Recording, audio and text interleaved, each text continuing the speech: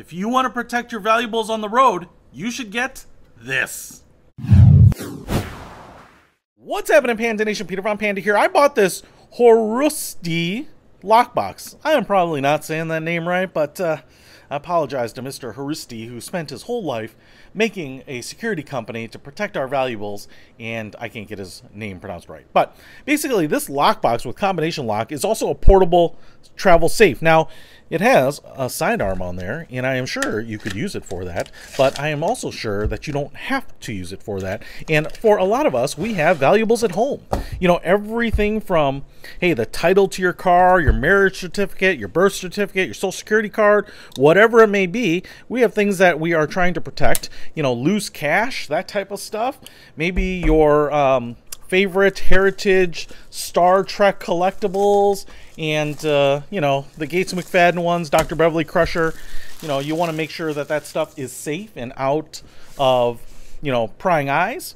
And so I picked this up, and it actually is good for travel too. I'll show you that in a minute here with the cable, but I want to show you the whole operation. First of all, this thing has some serious weight to it. So while it is like a sheet metal case, I think this is a little bit more robust than a lot of the other kind of cheaper home safes. You know, I know it's kind of listed as a safe, portable safe, but I kind of am reluctant to use that. It's more of a lockbox, because I definitely think someone, you know, that was really eager could get into one of these and or damage this or something like that, you know, and cut it open with an angle grinder. That's probably not going to be a problem, but it means that even someone with some simple tools are probably going to have a tougher time with this. You can see the piano hinge on this side.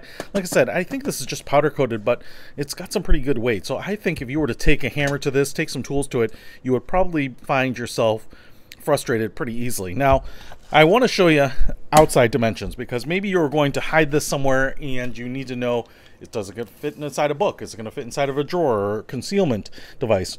It's basically 9.5 inches long. It is 6.5 inches wide, and deep here it is 1 3/4 inches. So interior dimensions will be a little bit smaller and some curved edges here. You do have this little interesting latch. This is pretty standard for combination locks. You have a 3-digit combination, kind of like on an old school bike lock, and I'm going to rotate it like this. So now the latch is holding this closed, so this won't fall open.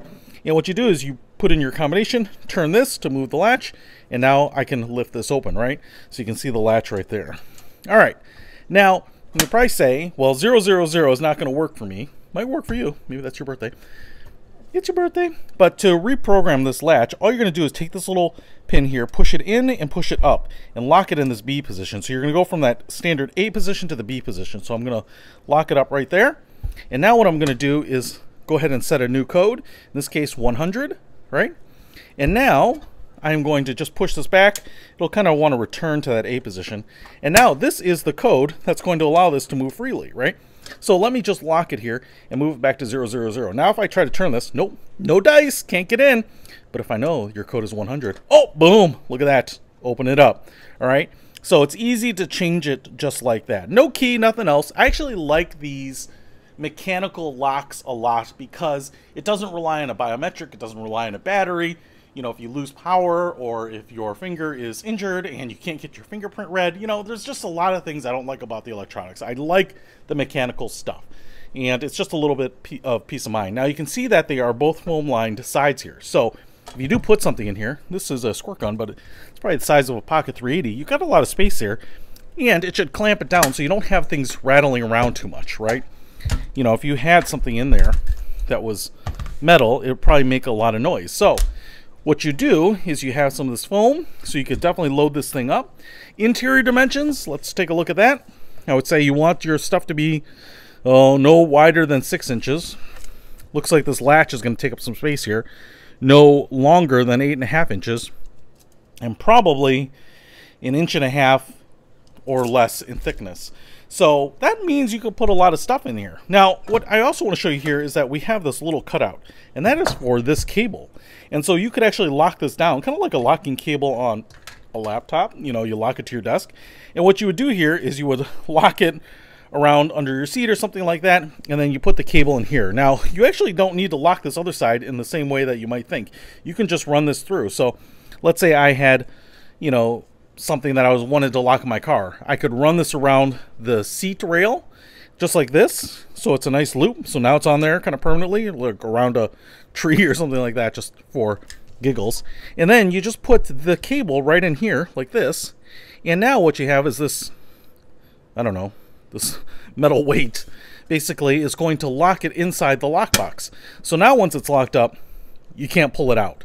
Again, safe? Yeah, like I said, hate using that term because bolt cutters could probably cut this off. Again, you could probably jimmy this open eventually, but you know what it does is it provides a lot more security than just putting something out of the way, putting something out of view.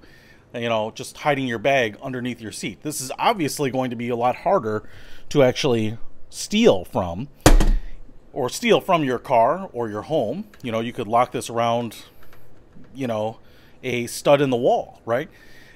But then if you want to do that, it's also going to be hard to break in here. So this lockbox from HORUSDY is not expensive. It's not dirt cheap either, but it's not expensive, and you can put some of those valuable things in there and have a little bit of peace of mind that someone who stumbles across it isn't just going to be like, what's in here, huh? You know, you have your own little treasures box, your own little music box from your childhood that you just hide your valuables in, those pearl earrings or whatever, and someone stumbles on them and it's like, ooh, and then gets a little sticky fingered, right? This is just going to provide that protection that even if someone finds it and is curious, they'll be like, ah, drat, foiled again. Hey, if you want to pick up this HORUSDY lockbox, I'll put a link to it in the description below. Peter Von Panda, out.